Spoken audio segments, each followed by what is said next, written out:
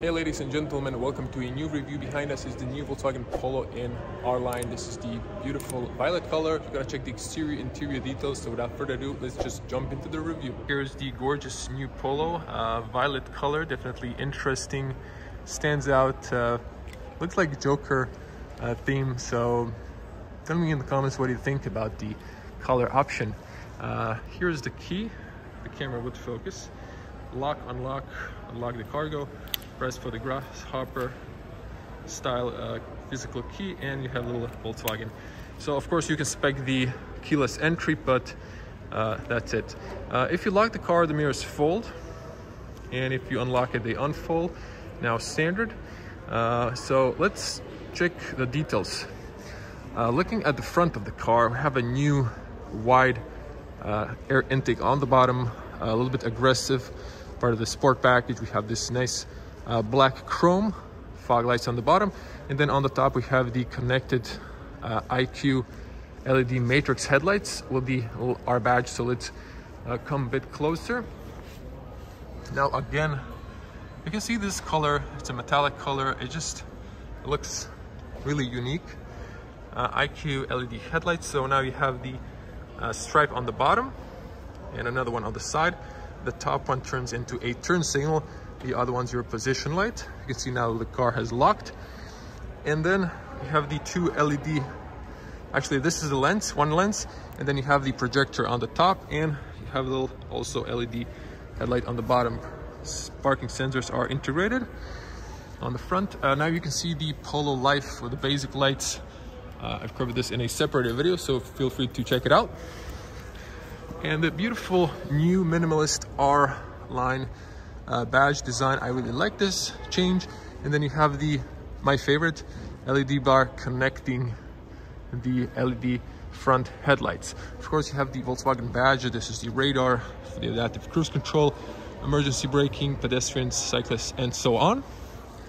If we back up a little bit, we can see the really aggressive stance of the Polo. Once again, if I unlock, you can see the mirrors unfolded. So I really like the new design, especially the design language. On the Polo, we have this creases on the hood. It just gives it a little bit sporty character. And you have this tips on the bottom. So this is part of the R Line. You have also the skirt. We're gonna come check the details in the end of the video. Of course, you have the lane assist, parking rain sensor, have another sensor in the mirror for the incoming traffic. Also details R Line badge on the side, and then you can see the different light, this gorgeous color. New side mirrors design, you have the turn signal, a little bit different, and then you can see the still facing the driver. There's actual physical blind spot inside the mirror. And what I like is the black trim, so there's no chrome. Have the little Volkswagen detail on the shiny black V-pillar. And another look at the side skirt. It just gives it a little bit more character. We're gonna come and see the alloys from the other side, but I can show it from this side. So these are 215/45 R17. This is diamond cut, so you have black and silver combo. Looks elegant. I believe inside is the 1.0 TSI with 110 horsepower or 15. You have brakes on the rear. With the lower engine options, you get drum brakes. Also on the rear, we have the tinted windows, factory tint. We have the new antenna on the Polo for better reception, but I think they could have added the shark fin antenna from, let's see, over there on the Tiguan. Now what's beautiful is this spoiler. It goes slightly upwards. You have this little tips here, like on the brothers from Audi. So nice details. And then we have these new also IQ lights. They're fully LED. They have dynamic turn signals, and looks very elegant. I have a little cat eyes on the bottom. And then we have this still mock-up of the exhaust, or the fake exhaust. The actual pipe is probably underneath, to be honest. Yeah, I can see one on the left. Now, checking the car from this angle, looks quite stylish, and it's now wider, bigger than the previous generation. So the car is locked again. I think it should detect when I'm approaching, but you press the badge, have the Polo underneath now. And here's the cargo space. I think it was something around 351 liters, if I'm not mistaken. I'm gonna correct myself if I mixed it up. So a very spacious, accessible hatchback, a wide opening, it's nice and tall. On the top we have the emergency triangle. So over there you can close from both angles. On the top you have a little rubber stopper so it doesn't make noise. Of course you can remove these if you want to remove the top shelf, but it's also very practical because it has this space inside. You can put a longer umbrella here. It's a nice carpeting. And then let's check here. So you can knock down the seats 60-40. There's no middle opening, but you have two ISOFIX top tether points. Over here you have a one light. It's a warm light. For some reason it's off now, but it was on a minute ago. You'll have to trust me from that one. And you have the rotary hooks on both ends. You have tether points over here and over here in the color of the vehicle. Unfortunately, there is no 12-volt outlet on the rear. There is a little space here on the left side, unlike on the right where it's closed. And if we check here, we have maybe height of 4 fingers. So, excuse me. And then you could lower this down, and then you would get, well, extra another 4 fingers. So that's like 8 fingers of height. You can see now you can maximize the space in this way, or if this is up like that, you can push it over here. So these stoppers hold the bottom shelf, so you can access stuff on the rear or front carpets that haven't been opened, installed inside the cabin, but it's no problem. And over here you can see the spare tire. Volkswagen decided to, I guess, reintroduce the spare tire kit because it's just more practical rather than having a patching kit, to be honest. So that's a thumbs up for that idea. Let's close it up. I want to thank Porsche Inter Auto, so Porsche Inter Car, that'll be like translation. They're always cool to lend me cars for reviews. Again, another look at the Polo. Definitely masculine looking R Line package, and I really like the new Polo letters below the badge. It's more minimalist, more simple and clean. And here's your recommended fuel run, minimum 95. Of course, you have the smart holder here, so it doesn't scratch this clear coat. Of course, petrol in this case. For the first time, the diesel cars were outsold by electric cars, but the petrol are still popular. Let's check the opening and closing sound. So very solid, and I don't see the car shaking too much. For a small car, that sometimes happens. Checking the seals. So the seals are quite decent. I think they've always improved them a little bit. You have the seal on the bottom following the door frame, and one actually seems like a double layer, but another seal on the inside. Now, over here you can push your key and lock from the inside for the kids so they don't open. Hard plastics on the rear. Even this is hard plastic. It is obvious that Volkswagen was doing some savings on certain parts and then adding more in other parts. Decent bottle area, speaker on the bottom. And if we check the bottom, so you have plenty of leg room. These are the textile seats. They do have this like suede material or Alcantara imitation.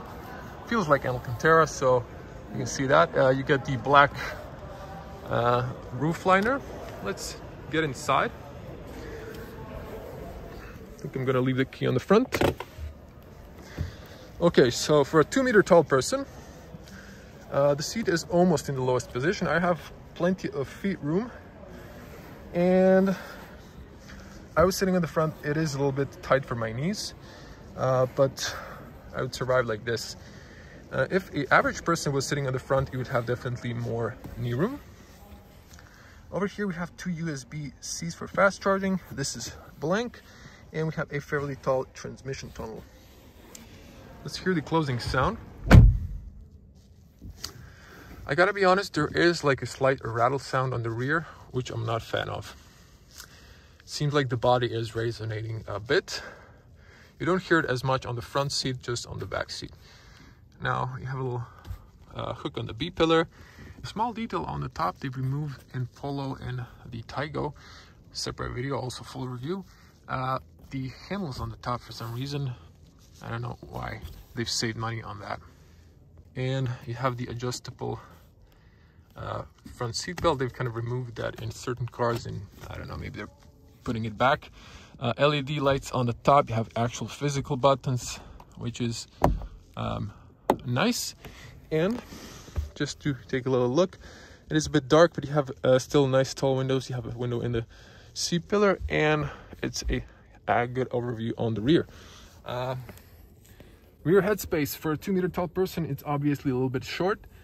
If I was at an average, or let's say 190, 185, I think I would be okay. My hair would be touching. If I was shorter, I would have plenty of space. So for an average person, it's quite decent. Let's get on the front, where you're gonna spend most of your time if you buy this car, because let's be honest, this is like a first entry car. So let's see. Good closing and opening sound. Also the seals, there's like little improvements, I would say. Although there is no seal on this end, there is bottom one, and they kind of removed the Z seal, which they used to have in cars. It is here on the top, but I don't know. And then there is seal on the inside. While I'm over here, tire pressure information is below, so pause and read. If you have more luggage, you have to have a higher tire pressure in the rear for stability, in case you're avoiding something on the road on higher speeds. And front plastics are also hard. This flashes when the car is locked. Inside, a lock unlock button. Door handles feel nice. This is some sort of gray finish. And then you have the soft textile on the inside. Front doors, this is very robust. I believe you can lower the right mirror in reverse, and you have the folding and heating as standard now. That's why this is plastic on the rear, probably. And of course, automatic power windows, and you can lock the rear for the kids. Spacious bottle area, speaker on the bottom, and you get a nice R Line aluminum doorstep on the front. Seats, these are manual seats. Of course, you can get electronic seats if you option that. This is for up and down. That's push it up to slide back and forward, lumbar, and your tilt. There is a little space here. You can put a reflective vest. Bolsters are kind of decent, taller, bigger on the top. The seats are nice and warm, especially in the winter season, and you have the gorgeous R aluminum sport paddles, of course. The light switch is still classic.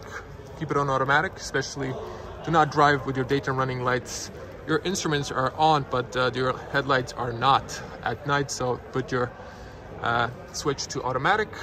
Extend for fog lights, and steering column is manual. Let's get inside. Now there's a little detail here. These are ambient lights. They're also on the doors here, but I'm not sure if they're going to turn on. I have a feeling that the 12-volt battery is depleted, but still we're gonna show you a little bit. Now the interior is like the previous model, very familiar, and we got the new steering wheel. So this is sort of the point of view. I hope I'll get a car soon for a point of view driving. So subscribe if you want to see that and for more content. Now the dash on the top is soft. This is soft, so I wish this would be soft, at least on the front, but some people don't mind. Leave in the comments what you think. You have a speaker in the A-pillar. Air vents are known, and so this is a gray finish on the outside and a black, piano black on the interior. Not too much, so it's just the right measure, because if there was a little bit more, I think I personally really dislike that.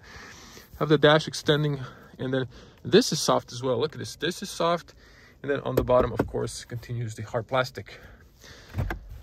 Slowly, nice opening glove compartment. Still get these Volkswagen books, although the service is now all in the digital key.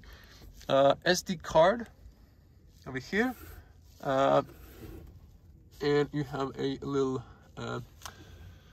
switch for the airbags, business card holder, coins, and this is not that cheap plastic. It looks like imitation of leather, but it really wouldn't hurt if they added a little carpet inside, or inside here. Okay, screen is still nice. You have physical knobs. You can option one without those, but I really prefer to have some physical interaction with my car. Hazards button, you have the hazards in the driver side, and AC vents on the bottom, because screen is on the top closer to the road. They spec'd in this salon manual AC. So this is the AC button, closed air recirculation, temperature, fan speed, and where you want the air blow, and the rear defrost. On the bottom, we have two USB-C chargers for media. This has a rubber mat. It's nice and spacious for a smartphone. This seems like a parking card holder. And start, stop, off, parking sensors.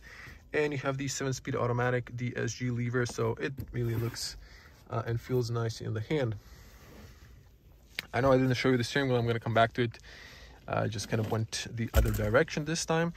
For the regular audience, manual handbrake. I've mentioned this. This is designed in 2021. In 2022, this is going to be the history, excuse me, because it's going to have, at least in Europe, you're going to have electronic parking brakes mandatory.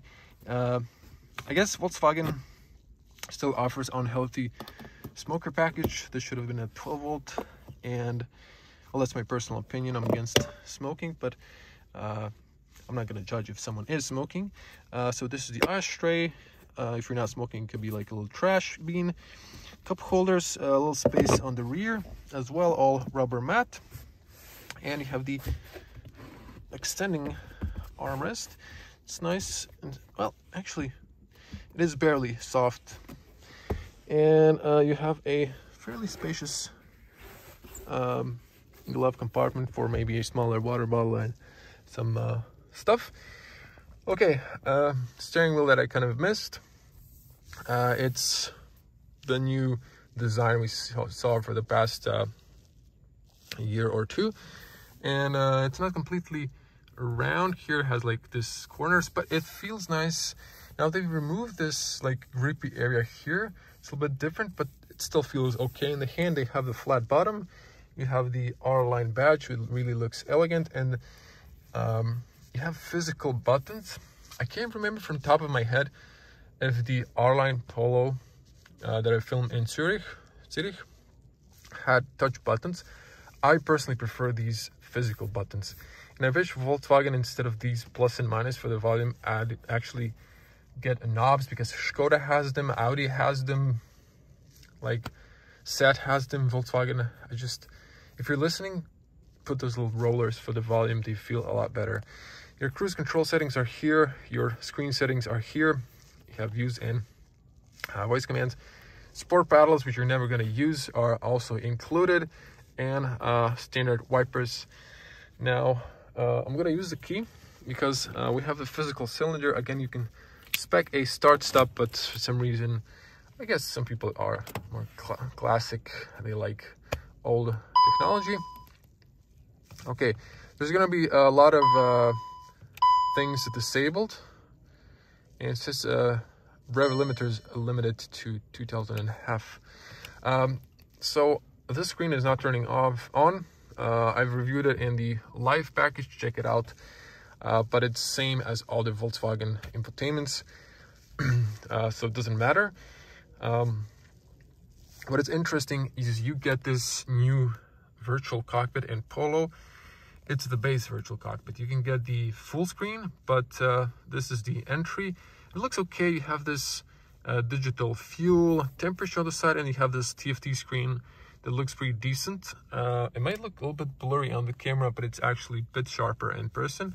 So not super sharp, but it's okay. You can change through these three layouts. You can, well, play with stuff. I've actually reviewed this one and the other one, so check it out. For some reason, I didn't really understand why.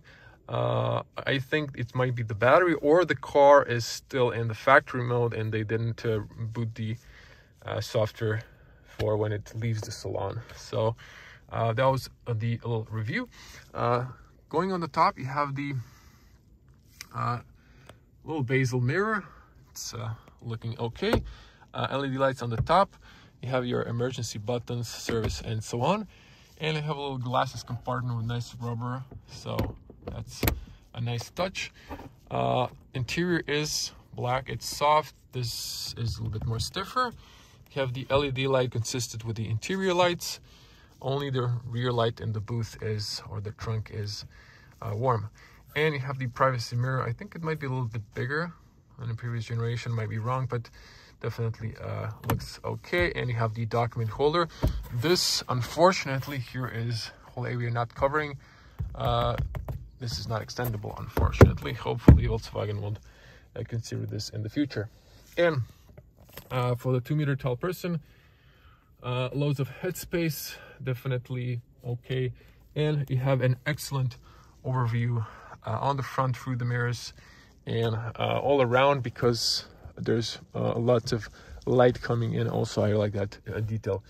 With the AC, I forgot to mention, I personally prefer this because the new Polo, you can see that in my Zurich video that AC controls, if they're automatic, you have to use those pesky touch buttons. The layout is nice, but I still prefer physical. I think Volkswagen made a huge mistake with that one, but they've for now they're not deciding to put this back, but I heard some talks that they might. So let's pop the front bonnet. We're gonna show you the bonnet. We're gonna show you the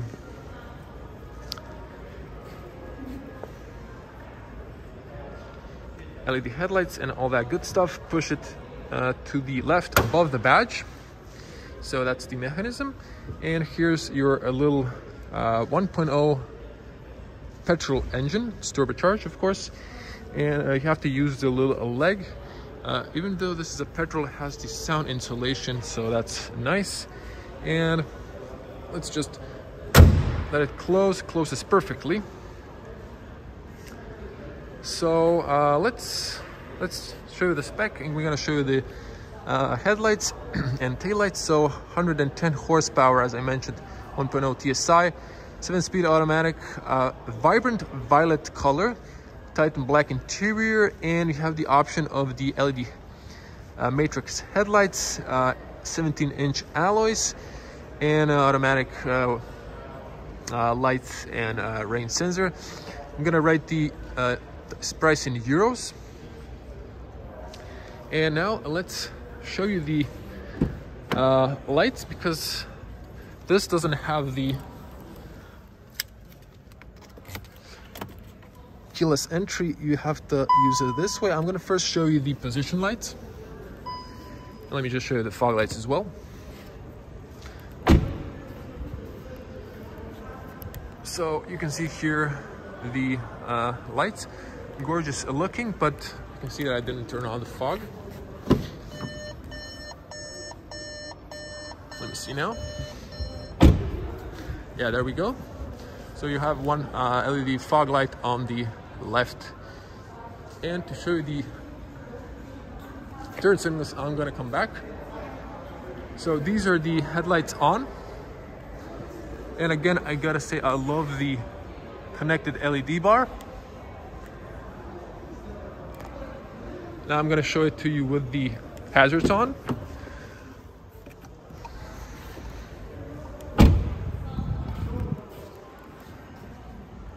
You can see, as I mentioned, the top one turns into a turn. You could have used the bottom, maybe. Tell me what do you think about that idea? Like, switch these two. And now to show you the rear. So we get the dynamic turn signals on the rear. I assume this on the top is the reverse light, so it'd be cool if it was really connected from here, but it still looks very good. And I have to show you only the position lights, or the daytime running lights. So also looks very unique on the road. I really like this.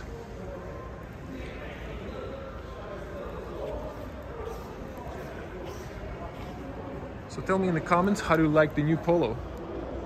Now, if you're wondering why I didn't show you the fog lights, I think the engine needs to be on, so we're not gonna turn it on in the closed space, but the LED fog lights are white, not warm lights. If you like the new Polo, there's gonna be a separate video of the new VW R Line as well, so check it out and subscribe to the channel. So thank you everyone for watching. Be a cool person, smash the like button, leave a comment below. How do you like the new Polo in this beautiful violet color? It's definitely interesting, something to stand out. As always, stay safe at home, on the road. I'm gonna see you in the next one. Bye.